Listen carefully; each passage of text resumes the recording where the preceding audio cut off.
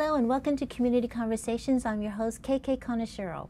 With an earthquake and widespread power outages over the past few weeks, the Bay Area has received some clear signals on the importance of emergency preparation. And a group of Fremont Unified students is working to do just that. The Youth Emergency Preparedness Council is a student-run organization focusing on preparing Fremont's youth for the next natural disaster.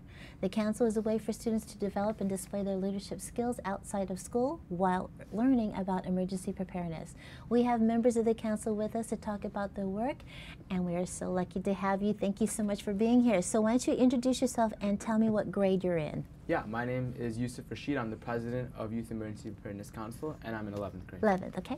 My name is Harsh Karnani. I'm the secretary of Youth Emergency Preparedness Council, and I'm in 10th grade. 10th, okay. Hi, my name is Sahil Singh, and I'm in 11th grade, and I'm the vice president of the YEPC. So I got the big guns here. That's great. Okay, so tell us, yes, we had an earthquake. Yes, we dealt with all those power outages, or so-called power outages. Some of them didn't happen, some of them did happen.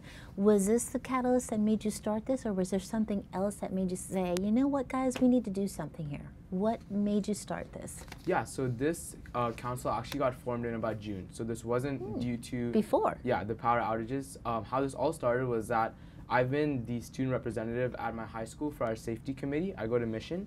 And through there, I found out about a council through FEMA called Region 9, FEMA Youth Preparedness Council. Okay. Region 9 encompasses California, Arizona, Nevada, and all the Pacific Islands. And I got onto that youth council in about June. Okay. As a part of that council, I wanted to do a similar project in Fremont because I noticed a lack of preparedness specifically for the youth. Yes. And so that's how we came up with the idea for YEPC, or Youth Emergency Preparedness Council, in Fremont, and now we've been executing events which I'll hoping to talk to you more about today. Now educate me here. What's the safety council about? Yeah, so the safety committee, should have made that more clear. That's just a committee at MSJ specifically, Okay. Which has been there for a long time since the school has started. But our council But what do they do? We focus on specific events for MSJ specifically. Got it. So we do Okay. like CPR training, we clean out our safety shed, we revise our fire drills You have for the a schools. safety shed? Yeah, Lucky actually, you. yeah, the safety shed at MSJ is actually one of the meetup spots in all of Fremont for officials to get supplies. So we Nice. actually have a pretty important role in the city. Absolutely, because that's on the fault. Exactly. Yeah, okay.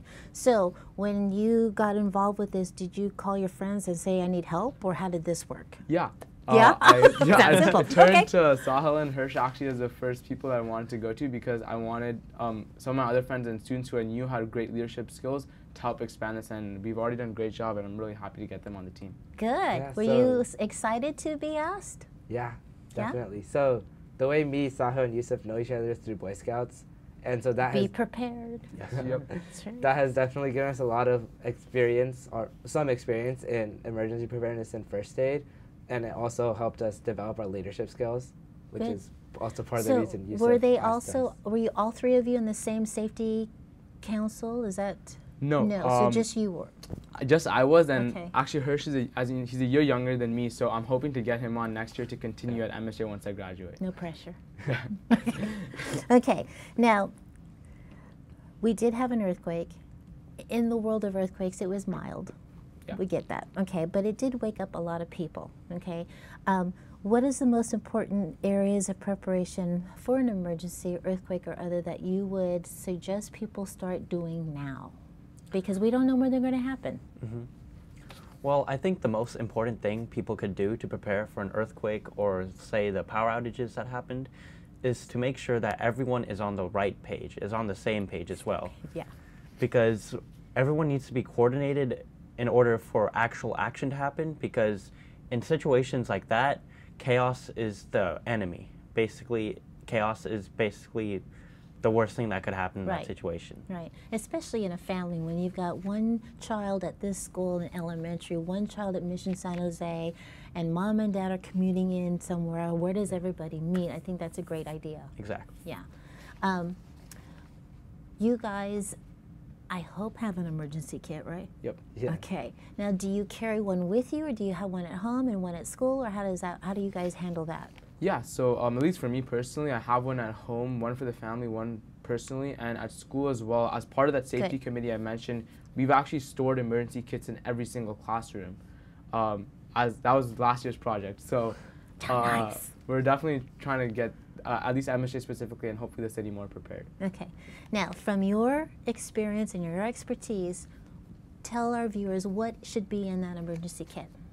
Yeah. So the most important thing is definitely having food and supplies for at least 3 days. We say 72 hours. So that's going to be food, water. You're definitely going to want clothing. Tennis shoes. Yeah.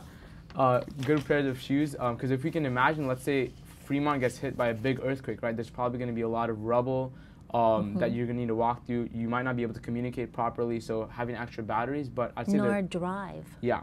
Yeah. But I definitely say the two most important things are food and water and clothing. Perfect. Do you guys agree? Yeah. Absolutely. You guys ready? Yeah. You better be. Now, I know you guys go through a number of drills at school. Do you have plans to make this more widespread throughout the district, that everyone should get involved, just not Mission San Jose High? Yeah. Because so even if you guys are on the fault, it does affect Centerville. It does affect American High, right? yeah. Okay. So our previous event, which was about CPR and AEDs, that was only Mission. But after that, we got representatives from all the different high schools throughout Fremont. And due to that, we have expanded. And in our future events, we will have training for all the different high school students. So from American, Irvington, all the high schools.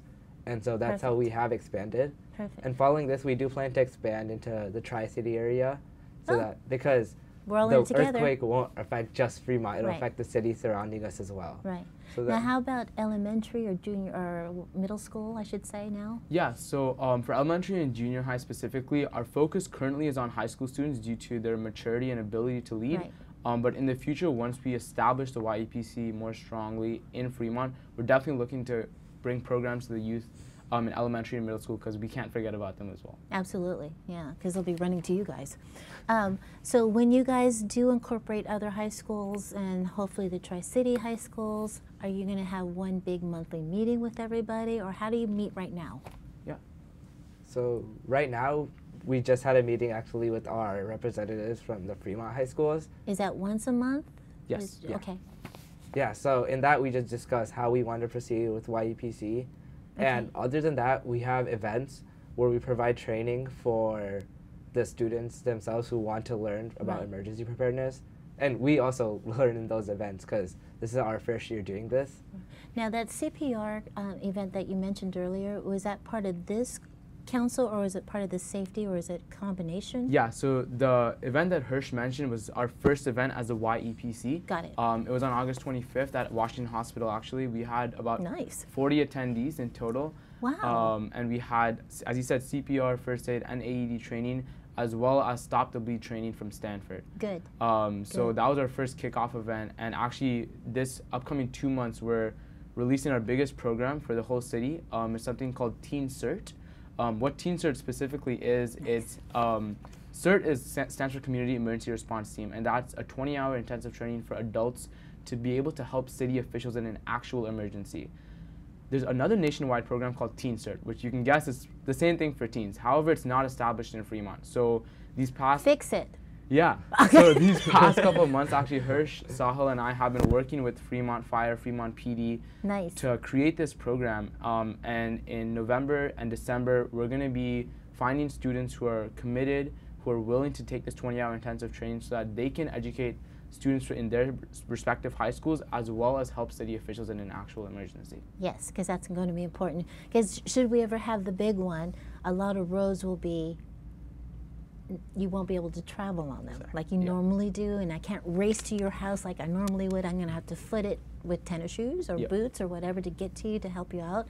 But I mean, if you guys can help with that, that would be phenomenal. Of course. Yeah.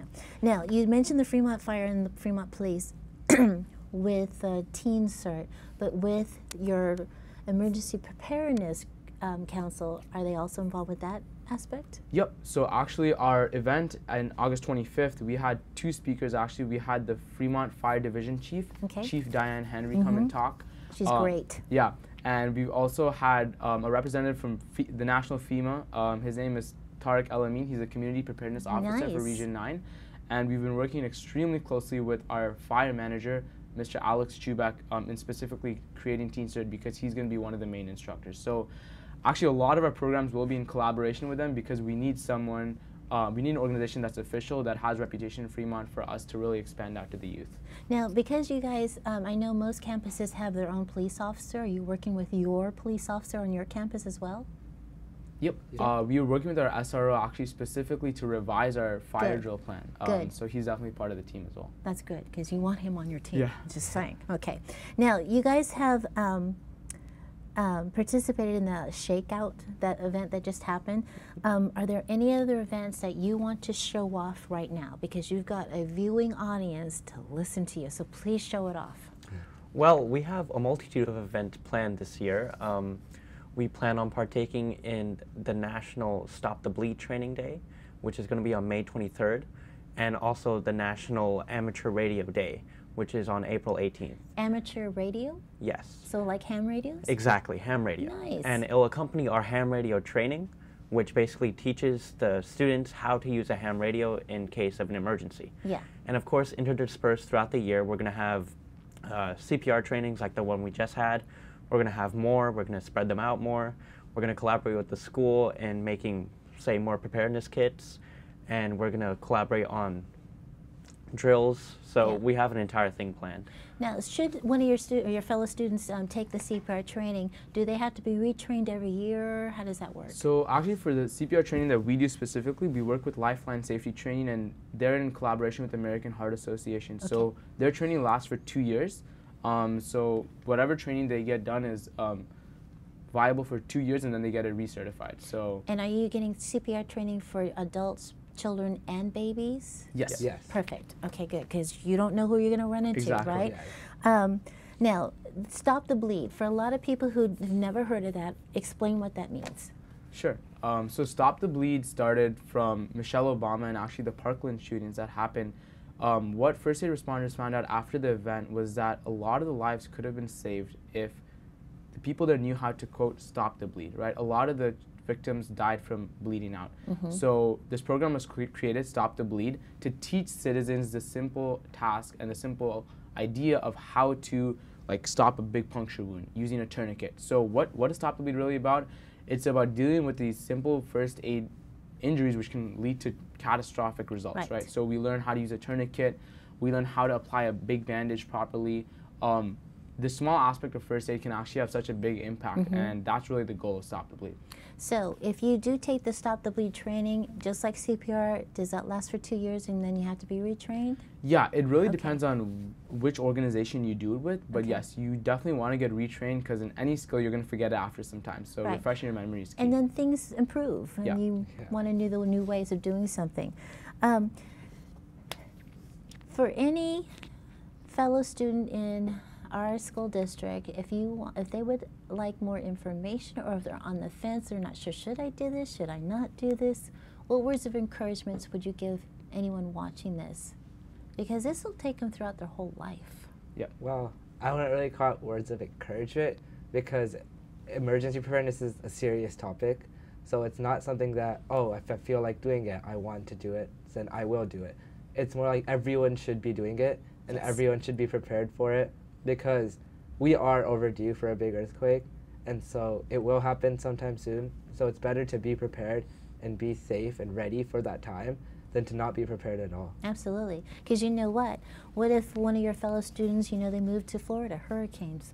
Same thing. Or Tornado Alley in the Midwest, right? So this will help them throughout their whole life, because no one is immune from experiencing a natural disaster. I think everyone in the world has had some kind of close call or has actually been in one, right? Right. So you guys started in June, right? You're 11th and 10th grade, right? Yep. Okay. Are you going to continue this next year? Yeah, so actually you just mentioned Florida, which reminded me to talk about something. So we are trying to create something sustainable here in Fremont. So this is not just for 1 year, this is not just for 2 years. Good. After all three of us graduate, we want this to be here 20 years later, right? And speaking more on that, you mentioned Florida. The ultimate goal of YEPC really is to set up as many chapters as we can across California and across the nation, really. Because the more kids that are prepared, the better off our Yes. state, the better off our nation is going to be. Yes. So this is definitely a very, very long-term investment, and we're Good. hoping to make it as sustainable as Good. possible. Now, when you guys first got into this, were you shocked on the percentage of Americans who are not prepared?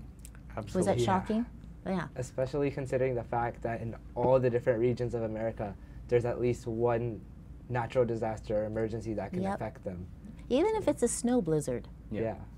I mean, if you're locked in your house for weeks with no power, how do you deal with it, right? Yeah. So I think this is great. I am so proud of you guys because I'm a firm believer in being prepared because I grew up with earthquakes and droughts and fires, and I'm still dealing with it.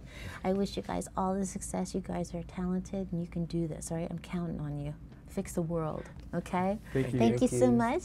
And from everyone here at Community Conversations, we appreciate you watching and we'll see you next time.